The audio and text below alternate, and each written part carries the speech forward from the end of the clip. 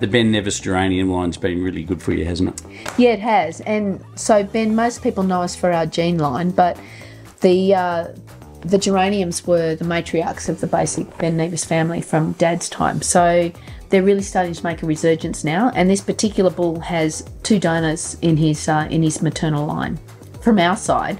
And then from the Muganilla Quinella side, he has 3 fabulous females, and that was the reason why we picked that bull.